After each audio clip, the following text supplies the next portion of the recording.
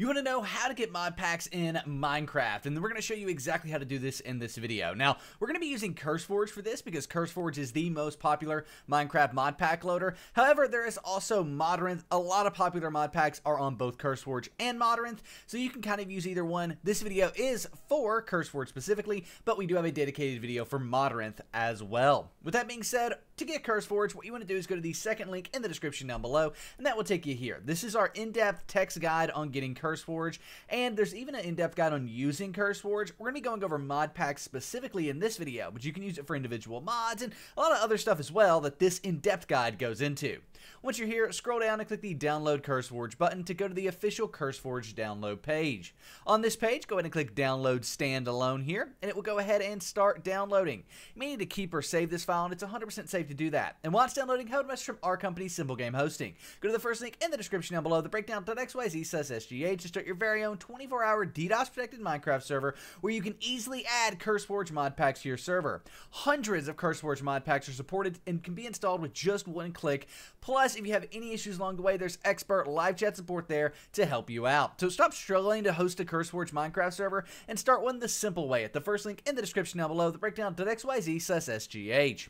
Nevertheless, with CurseForge downloaded, we can go ahead and minimize our browser. If we want to find that file we downloaded, most likely it's going to be in your downloads folder here. Once you find it, you can go ahead and double click on it, and then the CurseForge installer will open up. This is installed just like any other program. So we can go ahead and click next here. Click next again, assuming you agree to your EOLA, which we do, and then it's going to go ahead and install. Once it's finished, the CurseForge app will open up right like so, and in the CurseForge app, we want to select Minecraft. You can see once CurseForge is open, Minecraft is right here. We can click on that, click standard installation, and click continue, and it gets Minecraft ready. Now, all you've got to do to install an actual mod pack is search for it up here at the top. It can be any mod pack you want. It could be all the mods. So if we search for that, we'll see all the mods mod packs here. Now, unfortunately, it can be a little more difficult than it used to be. So you want to make sure you click all here and search for specifically mod packs. And here we are, all the mods 9, all the mods 10. We'll go ahead and grab all the mods 10. We can also go ahead and grab our mod pack and not define here because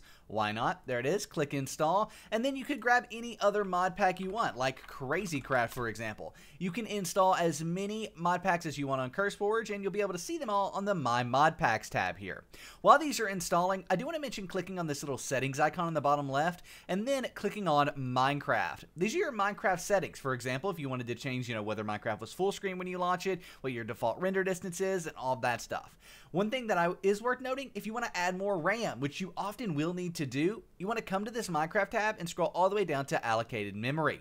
Generally, a lot of mod packs require at least 6,000 to 8,000 megabytes of RAM, so 6,000 right around there, and then 8,000 right around there. And some large mod packs, like all the mods, can need 10 gigabytes of RAM or more. It really just depends. So once you've got that set, you're good to go back, and now any mod pack you launch will have that amount of RAM installed on it. Let's go ahead and launch not define here, but the process is exactly the same for any mod pack that you want to play after you've gotten it downloaded. Now, the first time you click play on a mod pack, it will actually have you sign into Minecraft and the Minecraft launcher. That's perfectly okay because it is the Minecraft launcher. It's the default Minecraft launcher. Instead of launching it on your computer like you normally would, you're just launching it through CurseForge. You can see it's the Minecraft launcher. It's the official launcher here, and we just need to log in. Once you've logged in to the Minecraft launcher, and this will work if you have Minecraft through Game Pass and all of that as well, it will go ahead and load up, and by default, we can just click on Minecraft Java Edition, and your mod pack will be installed. As we can see, here's Notifying. We can click play on that, but we could also play, if we wanted to, all the mods 10. Same thing, when you click play, you've already signed into the Minecraft launcher now, so when it opens up, it's automatically going to be signed in. You don't have to sign in for every individual mod pack, just the first one that you open. Now we can go ahead and click play, and all the mods 10 will open up, and it's that easy to get mod packs with CurseForge. You can now delete mod packs by right-clicking and deleting a profile. You can change different things about them. For example, the mod pack version can be changed by right-clicking on the mod pack and clicking change version, and then selecting another version. You can also do things like customize mod packs. This can get a little risky. You can come in here and select content and do things like add mods and all of that. Again, though, I generally wouldn't recommend adding mods to mod packs because it can and does often break things. So with that being said, you now know how to get Modpacks up and running, just like all the mods 10 is now up and running here. If you have any questions, let us know in the comment section down below, and enjoy your new Minecraft Modpacks. In my opinion, it's kind of the best way to play Minecraft. So much additional content, makes things so fun. We'll see you in the next video, and I'm out. Peace.